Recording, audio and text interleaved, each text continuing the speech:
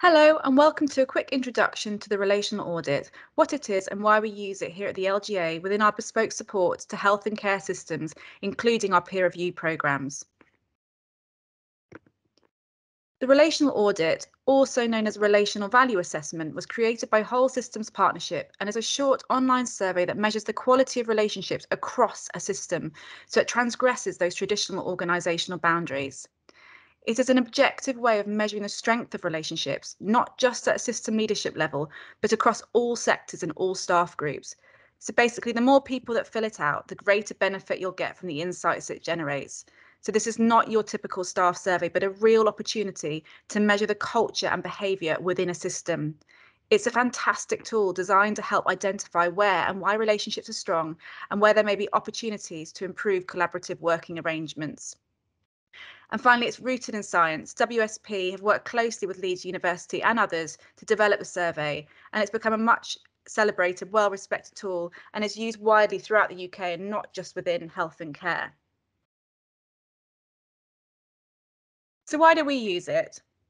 We all know that relationships are key, and this has become even more apparent during COVID. And although I've already mentioned it, it is worth repeating that this audit does provide a unique insight into the quality of relationships between organisations and has a potential to capture and collate the views of a significant number of people living and working within your local health and care system. It's a tool, not a judgment. We use this in our improvement support, including peer reviews, just to help guide the conversations and to support systems to think about areas for improvement. We do not use it to make a judgment, and we do not publish the results. And it's up to systems what they do with the output report afterwards. So the output report, which you'll see shortly, helps to highlight the key themes, and the peers will use these to help facilitate conversations and focus groups locally to explore and unpick those areas which may be a barrier to effective partnership working. So essentially, it's a conversation starter and a way to test perceptions. It's also a powerful way to illustrate a journey system partners have been on together. We tend to undertake the relational audit before a peer review or some bespoke support, but there's also then the potential to complete one at a defined period, say 3, 6, 12 months later, to show the progression and where there have been changes in how relationships feel to those on the ground. Some areas that we've supported continue to use the survey questions as a touch point at regular intervals to great effect. And finally, and last but not least, it is time efficient. We recognise the pressure that everyone's under at the moment and how valuable time is. This is a 10-minute survey and it really can be completed in that time.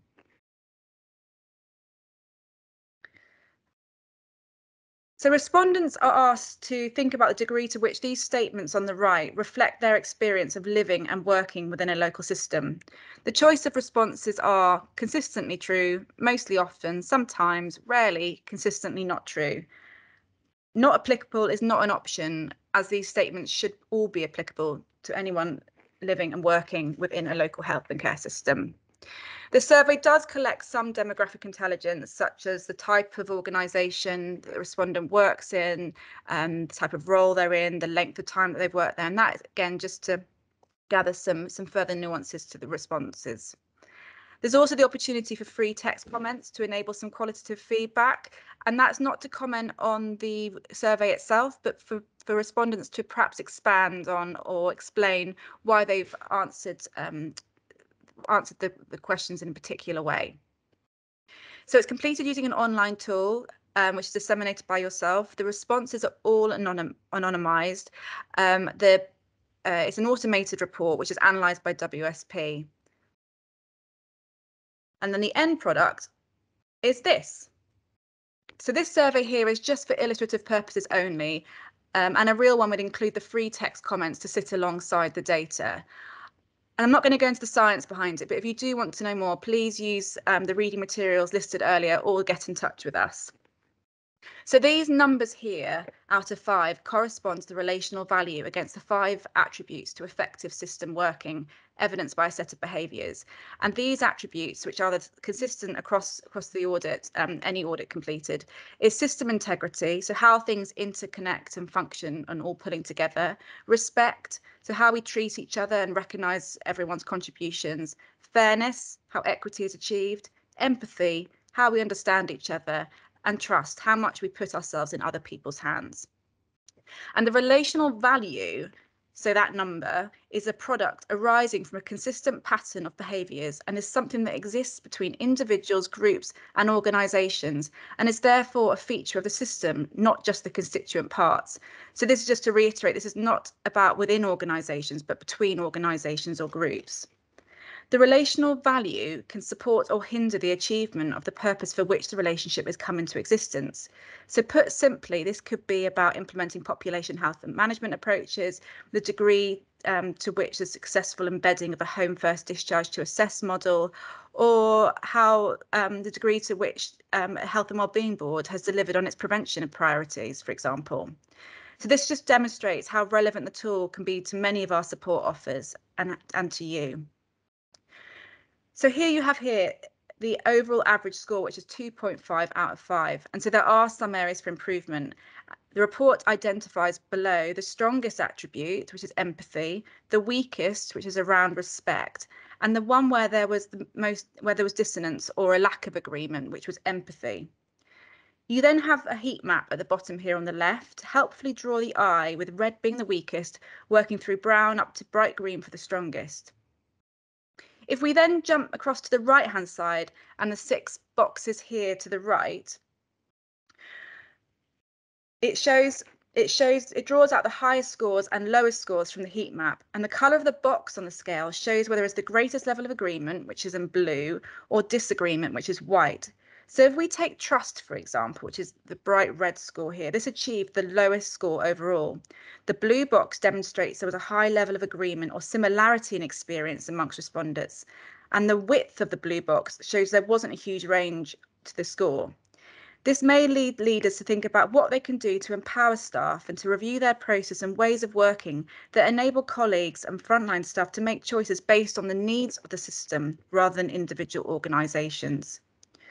And finally, the polar chart in the top right-hand corner can help to identify if there is a particular cohort or sector that may feel differently or where some targeted work may be needed. In this case, local government other disagree the most with other groups, given that their scores for the 5 attributes are compacted closer to the centre, whereas for others, empathy, for example, is closer to the edge.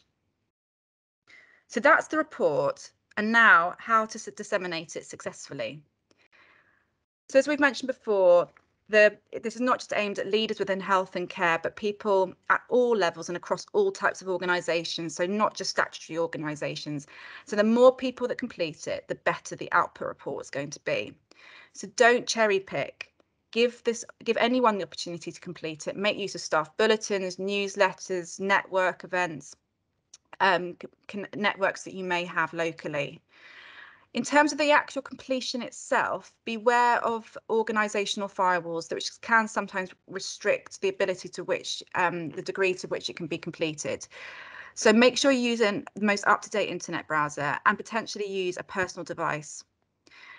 And finally, complete it in one sitting. Don't click away from the window or refresh the page. So that's the relational audit in a nutshell.